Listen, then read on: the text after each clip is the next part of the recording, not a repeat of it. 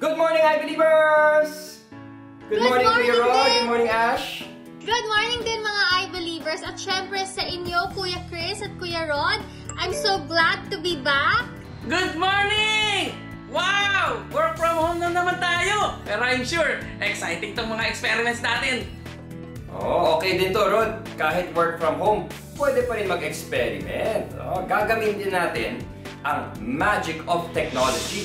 And speaking of magic, magical yung ating unang experiment na contest din. Contest na may magic?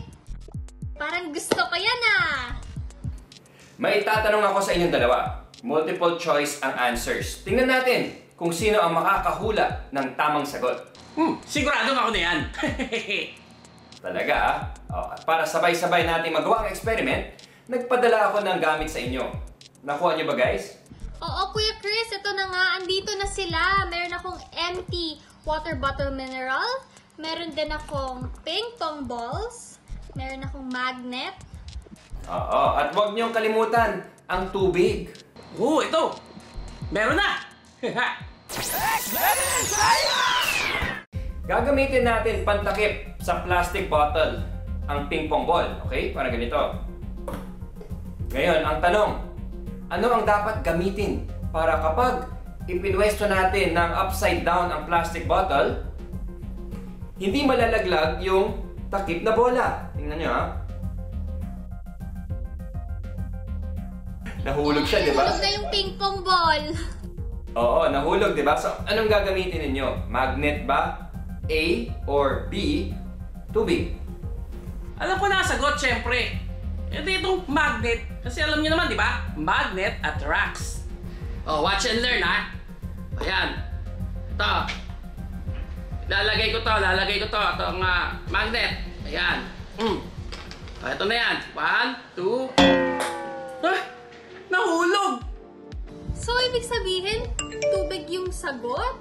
Sure ka ba, Kuya Chris? Baka naman mamaya magkalat ako dito, ha? Pag natapon yung tubig. Pero sige nga, subukan natin. Oo, try mo. To see is to believe. Kaya nga nag-experiment tayo, di ba? iBelievers, try nyo rin, ha? I-ready nyo na ang inyong tubig, plastic bottle at ping-pong ball. So, yan na. 3/4 filled.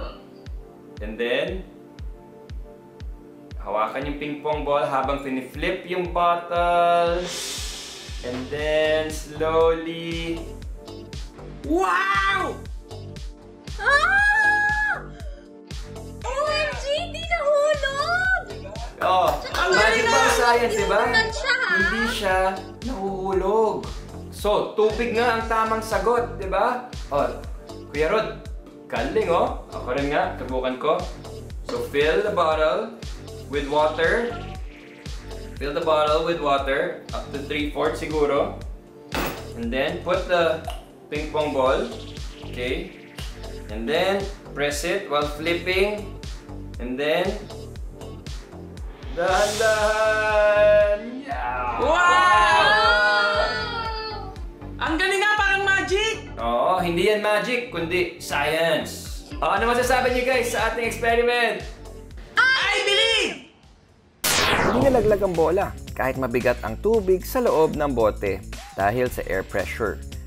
Sa labas ng bote at bola, may hangin.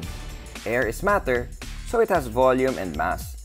May bigat at may ino-occupy na space ang hangin. At ang timbang ng column of air sa isang area ay tinatawag na air pressure. Sa sea level, gaya ng Metro Manila, ito ay 14.7 pounds per square inch. Ang timbang ng hangin na tumutulak sa lahat ng bagay sa Earth ay katumbas ng timbang ng 3 kotse. Hindi lang halata kasi pantay ang tulak ng air molecules sa lahat ng direksyon sa paligid natin.